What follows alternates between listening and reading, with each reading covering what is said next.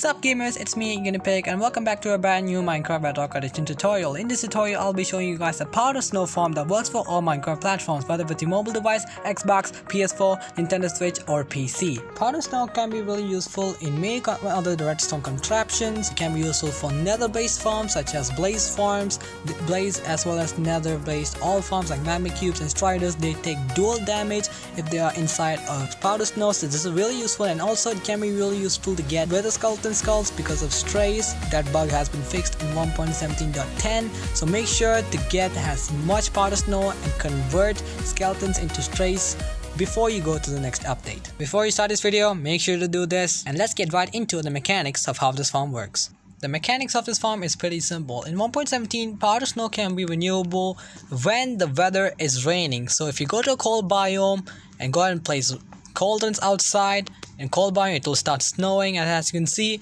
layers of powder snow will get filled up in cauldrons. As you can see, it will fill layer by layer, and in Bedrock Edition it is kind of fast. As you can see, it's pretty fast, and my random tick speed is just 1. As you can see, all these cauldrons are getting filled up with layers of powder snow, and one of these cauldrons get filled, all you gotta do is just grab a bucket, and as you can see, I grabbed a bucket. One of these cauldrons will get filled up with powder snow. If there's any solid block or anything interrupting, then the cauldrons will not be able to pick up the powder snow or the layers of snow. I have particles turned off. I'm using a texture pack, so that's why you're not able to see the snow. But this farm will only be usable when the weather is raining. If you're using in any other weather like thunder is okay, but in a normal weather it will not work. So whenever it's raining, just go to a cold biome, use this farm, then go ahead and AFK. As you can see, these cauldrons got filled up. I'm just gonna right click. As you can see, you'll get powder snow. It's simple. It's pretty fast in Bedrock Edition. I don't know why, but yeah, as you can see, it's really simple. This is the easiest mechanic, and yeah, that is how you're using. Over here, as you can see, I'm using a feed tape design, just delays to make sure that the player is able to collect all the cauldrons. Stand over here. The player, all the player has to do is stand over here, flick this lever to turn on the feed tape, and also I'm using a dropper clock to, as you can see, all the droppers will dispense out the buckets to the player, and also the player should have full inventory like this. There should be no space, so only one slot will remain, so only for the bucket. So the player will only pick up one bucket crossing, so they can just go ahead and right click like this, and all of the bucket of powder snow will be inside. And keep in mind, this is non-stackable, so you may have to extend this downward as long as you want till bedrock. But as you can see, this powder snow, it's just pretty fast. You can go ahead and use this for many different contraptions for redstone as well as nether based farms, and also with skeleton skulls. Keep in mind, with skeleton skulls are not renewable from strays anymore. For 1.17.10 they fixed it, so use this as much as you can before you go to the next update. If you would love to test this farm before you build it in your survival worlds, a world download is provided down in the description below. It's a direct link to MediaFire, and also materials list is provided down in the description below for your convenience. And let's get right into the tutorial. You have to build this farm inside of a cold biome, so it will start snowing when it rains in the plains biome or whatever biome. So when you enter a cold biome, it will start snowing, so make sure to build this farm inside of a cold biome so it can snow. And also the area required to build this farm is a 16 by 16 area. You can also build this farm inside of a chunk. If you have any infrastructure, make sure there is sky access. There's any solid block obstructing the cauldrons, then the cauldron will not pick up the snow, causing powder snow not to generate. So make sure there are no solid blocks on top of the cauldrons. Once you have marked the 16 by 16 area, go to the corner and count 3 blocks. This will be block number 1, 2, 3. Once you count 3 blocks, go to the left side and start placing 10 cauldrons. So 1, 2, 3. Once you place 10 cauldrons, skip a block and place 11 cauldrons.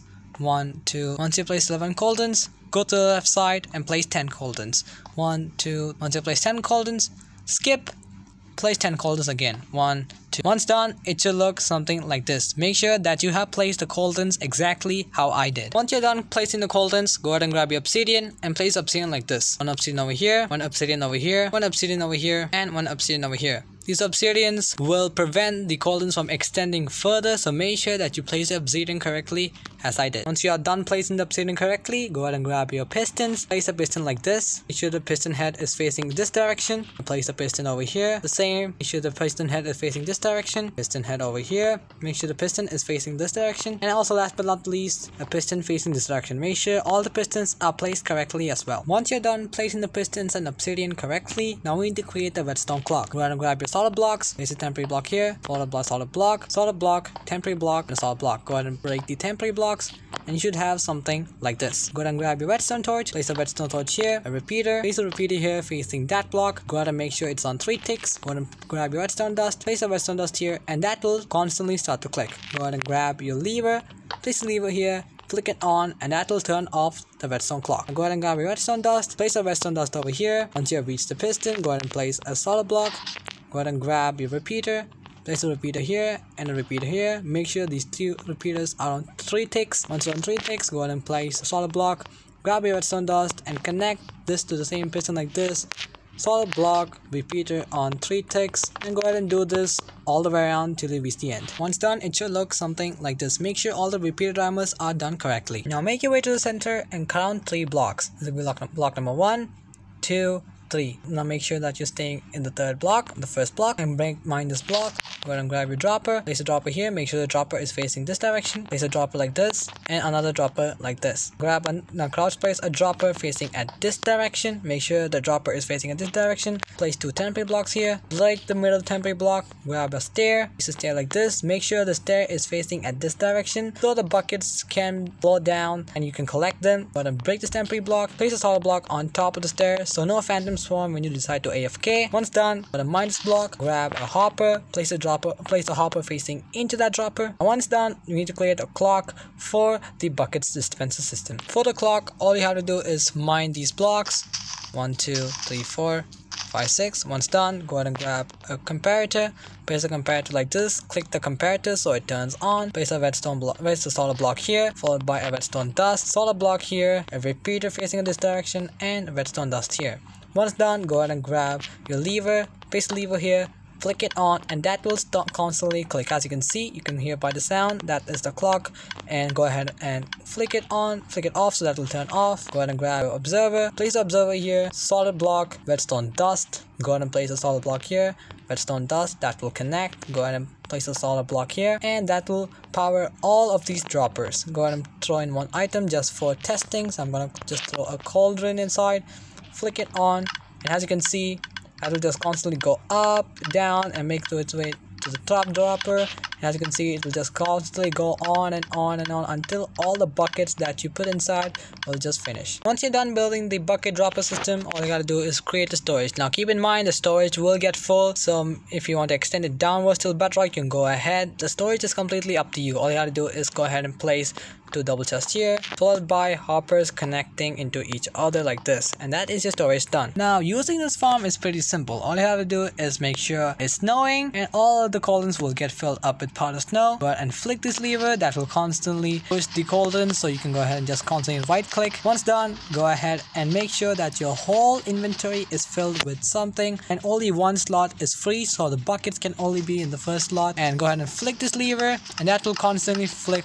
As you can see, I have filled all of these droppers with buckets. I'm gonna collect all these buckets, and as you can see, I'm just gonna right click, and all of the powder snow will get thrown out because there is no inventory space, causing the items to go into the hopper and directly into this chest. As you can see, it's just gonna get filled up, and all of these cauldrons are gonna get emptied because I am collecting, and I'm gonna get refilled by even more buckets because of the bucket dropper clock. And as you can see, I can just go ahead and right click here constantly, making this farm AFK. And once the weather becomes clear, then you just have to wait for the rain, causing the cold biome to become snow. So yeah, make sure to use this farm as much as possible because this is kind of random because of how the weather system works, to keep in mind. Hoping today's Minecraft Bedrock Edition tutorial will be really helpful for whatever use you have of powder snow, whether it's MLG or whether it's creating nether base farms or whatever use you have. Make sure to leave a like, and also make sure to share this farm to other Minecraft players, and that will really mean a lot to me. Make sure to check out my channel because there's a lot of Minecraft Bedrock Edition tutorial and more 1.17 farm coming,